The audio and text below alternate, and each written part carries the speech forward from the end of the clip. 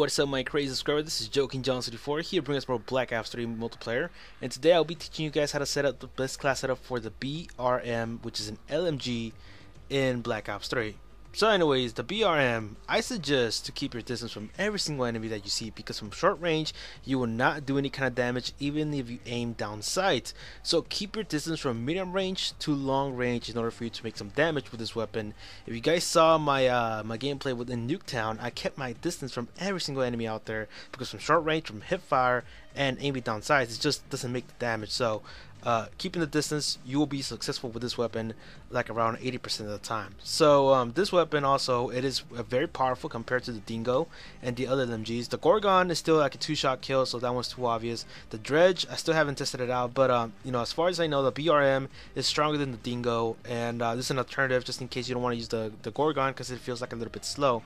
So the BRM, I'm telling you, it is a great weapon to use if you guys want to keep your KD super high and also to keep your distance from the enemies in order for you to survive longer in matches, and also to gain more kill streaks along the way.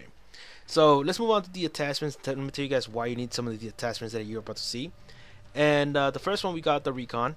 This one I use it because it gives me a little bit more of a clarity shot, and I'm not sure if you guys saw the gameplay with the BRM in Nuketown.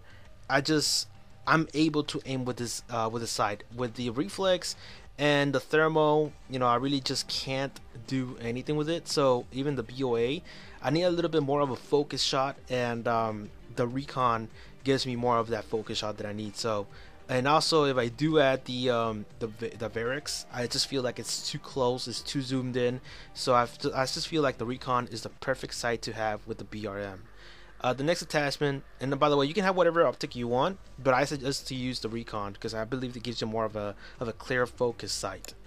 Moving on to the next attachment, which will be the FMJ. Now this one will allow you to shoot through the walls, and you know, giving the enemy more of it makes the enemy move around, because if you're shooting through the wall and they're still taking damage, they're gonna have to move around. They're gonna have to move to some other cover, or take you down from a certain distance, or approach towards you, because there's just no way they can just stay in a single cover, because if they do, they're gonna die because you're just shooting through the damn wall. So the FMJ gives you a little bit more of more chances to survive from long range. So I suggest to give you to use the FMJ attachment with the BRM.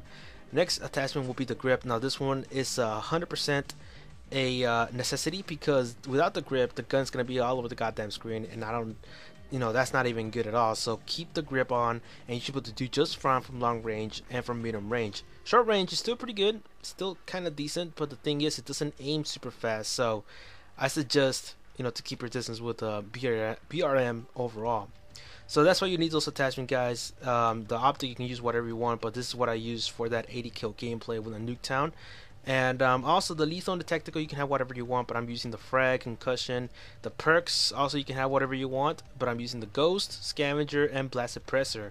So this is my best class setup for the BRM. If you guys liked it, leave a like on the video. If you guys got any questions about any weapons, leave it in the comment section. So that is it, guys. If you guys want to see more Black Ops 3 multiplayer, make sure you subscribe for more.